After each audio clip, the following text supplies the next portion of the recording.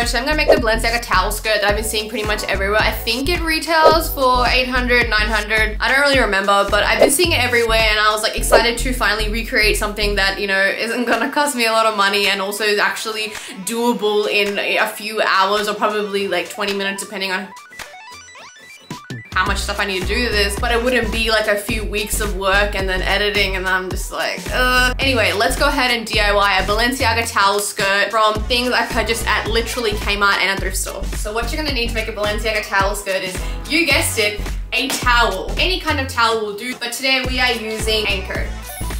I consider Anko a high-end brand. I mean, who doesn't at this point? Kmart rocks, Anko rocks. I would love to wear Anko for everything. I'm literally just gonna use some thrifted buttons that I found for 50 cents from a thrift store near my work because I didn't want to go shopping and spend like $20 on a box of 3 buttons because that's inflation.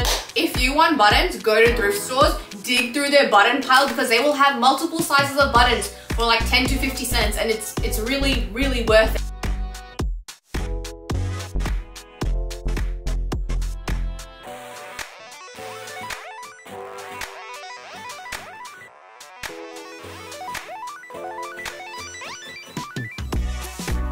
I just tested a piece of the towel on the overlocker and the settings seem to be pretty good, so I'm not going to change anything. I need to cut off from here to here, all the way down that way, which is about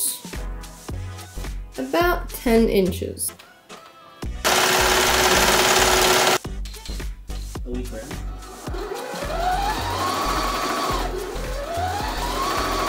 So far I have overlocked the edges on the inside part, and then now I am cutting off the waistline of that same inside part, that first layer of the skirt. I'm cutting off about 2 inches, as you can see from here.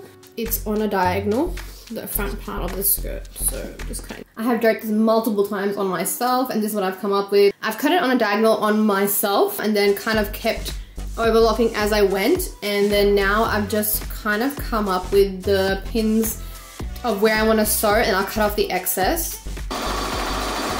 I'm not being too clean on this project because I don't really care and I don't really see myself wearing this out or often. So this button I've just put in with a pin on the top. It's not even color matching, like I literally do not care. And it's just going on the front there, and then I'm gonna bring around the other side and put a buttonhole in this, and it's completely hidden on the layer above it. Now I'm just gonna like sew the button by hand because it was so freaking big and so much happening, and then I got overstimulated and I was just like, I'm just gonna hand sew it. I feel real like medieval when I'm hand sewing, like, oh, like my lord husband's coming soon from the war, and I am, you know, sewing buttons while he comes home, and I will bear his like 10th child, you know? Do you ever feel like that?